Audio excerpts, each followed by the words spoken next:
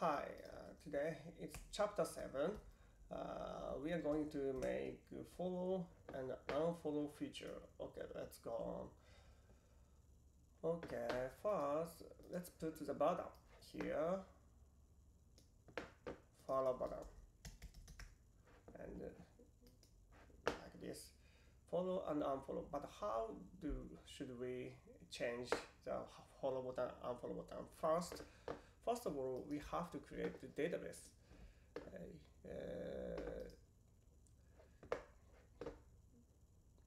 On the users, we need to add new relationship. But users and users relationship, add relationship and users. Users and users. How are users and users related?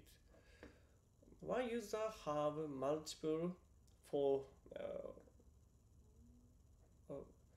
a user follow many users, and also a user can be followed by many users. Then number three should be selected. Okay, and we have to change the name. Users following. And another feature next. This is following users. Next, follower users, relationship users. Many to many relationship. One user have many followers, but the follower is followed by many users. It's done. Follower. Okay, good. Then first,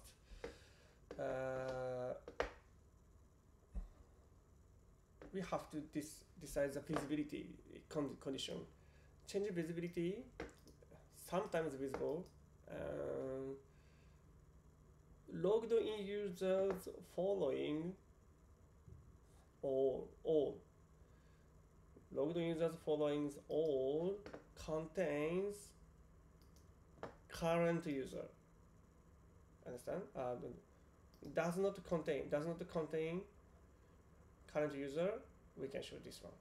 Okay, and Control C and Control V, and put it just below the follow button. I want to change the image from the type. Now contain button, I change it to outline button. Yes, the follow, the text unfollow. Okay, and change the sometimes visible. Now logged in users following doesn't contain current user, but no. Contains current user. Logged in user following contain current user. Okay, do you understand? And go back to original button, follow button. This is logged in user. The following does not contain current user. Then if user click this button, add action, update logged in user. What should we do?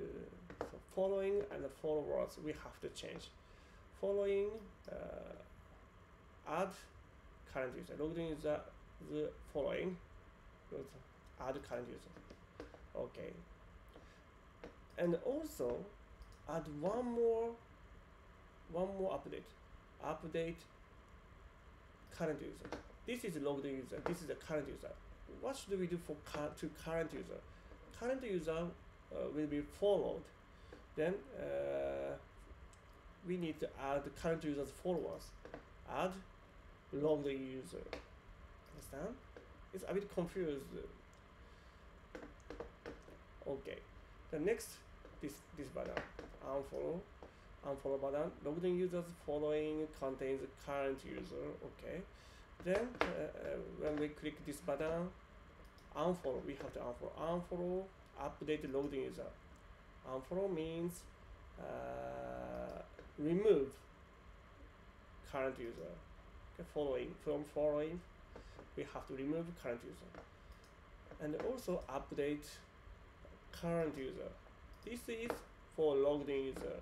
Next one is for current user, and unfollow, remove logged in user. Okay, it's a bit confused. I'm not sure it's working or not. Okay, let's test. Okay, sure.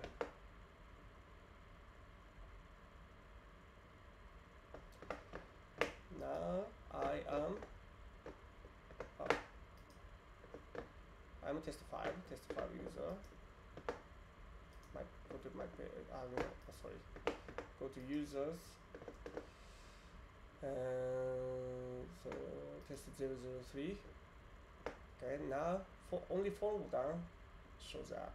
Okay, click it. Unfollow now. Okay, go back to database. Users following test 05 user is following one user, and test 03 user is followed by one user. The follow yes, test 05 user is forward. Okay, perfect. And when I click it, yes, go back to this black button. Nice, perfect.